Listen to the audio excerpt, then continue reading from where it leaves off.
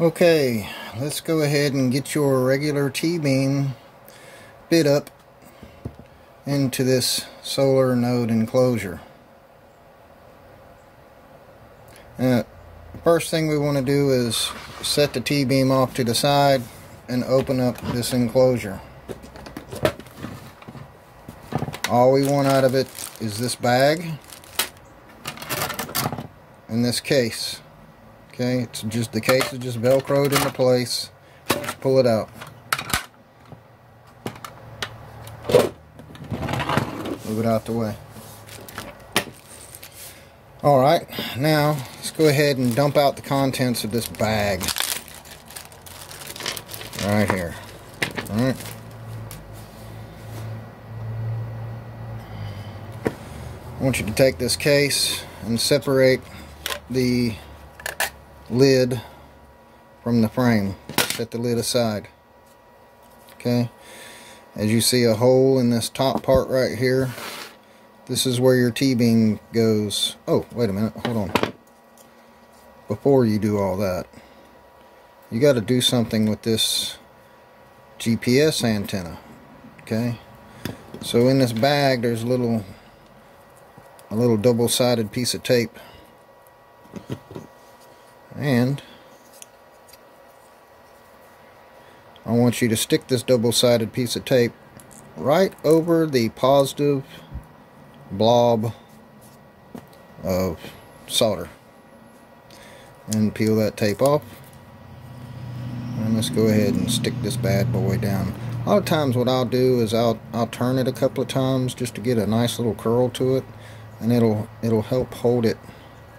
It'll help hold it off. Or it'll keep the wire from getting all crazy on you in the box. And then you can just bend that wire over like that. Okay. Some people around here have really loud exhaust pipes.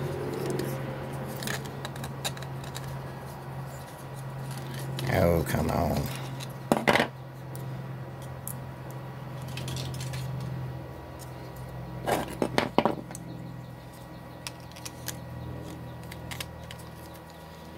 Down on there, that GPS wire. Let's help it a little bit.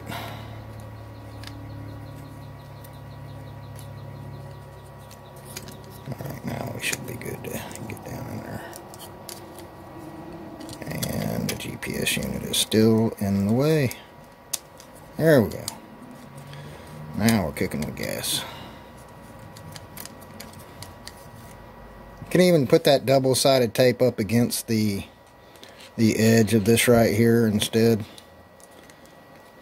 Okay, anyway, that's good. Now we're ready to put the case cover on after we take one of these hold down pads that came in the bag, and we're going to stick one right here, just like that.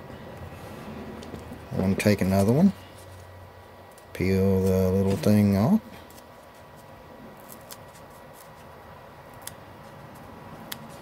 sometimes it's a little hard to get off of there. Make sure that T-beam is seated. Put the other one down in that corner right there. Okay, you'll notice on this lens that there's a rounded spot right there. That rounded spot is made to go around the antenna port right there. So we're just going to slip this lens down right on top of everything. And you'll feel that it still is held off a little bit, right? And that's from those hold down pads. And for the expediency of this video, I'm only going to use 2 screws that came with it, these little black screws. And you don't want to over tighten them. They'll strip. It's just plastic. And you just want to get it in there tight enough to hold that lens down properly and nice and flat. Okay.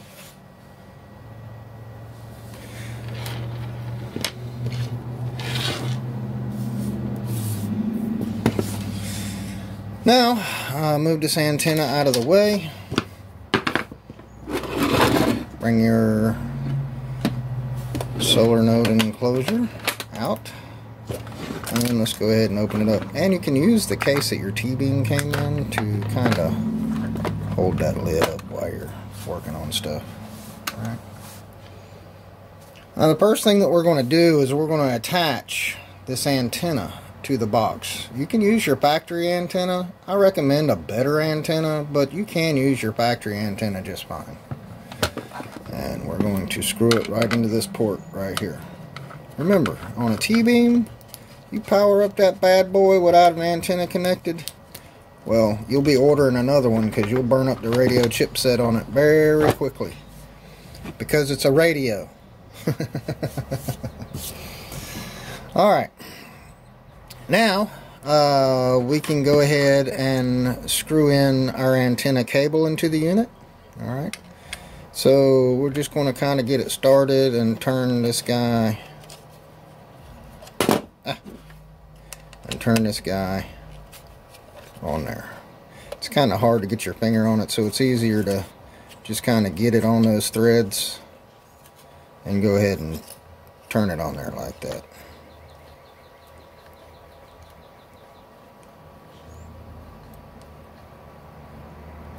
Once it gets finger tight, you can take you a pair of needle nose pliers and just make sure that it's tight. Don't over tighten it.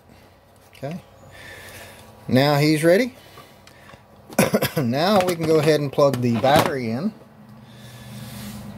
This is what I normally do with my batteries. I put a little piece of tape on them like that. Make a little flag on them.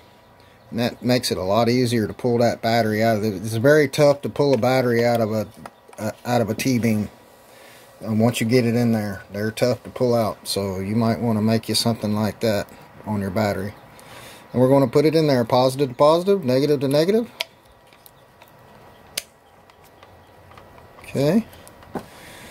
And let's see if it'll go ahead and power up on its own. A lot of times they'll just power up all by their lonesomes with the battery in there.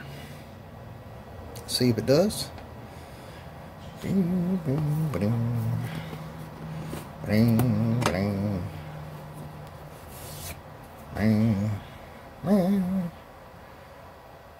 I guess this one is not going to, so let's go ahead and hit our power button.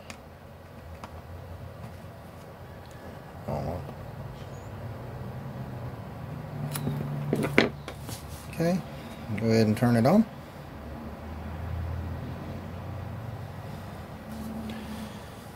Now we're ready for our power cable.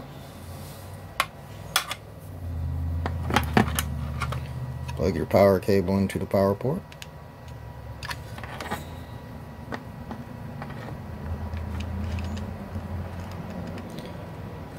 I ain't got my glasses on. Okay. Now at this point, now is the time you want to flash your unit, if you want to flash your unit or whatever, or go into client. And you just use this cable that it came with, plug this into your computer, go to flasher and flash it with whatever firmware you desire, and then go to client and do your basic settings on it, setting up your region and stuff like that. But let's assume that all that's done. Now I'm going to get this back into the box like that. There is a little cutout right here in this bottom pan, and that's where that battery sits down in there, so it just doesn't stick so far up. And then we're going to plug it into solar. Alright. We're ready to close this thing up. Make sure you don't pinch that wire right there.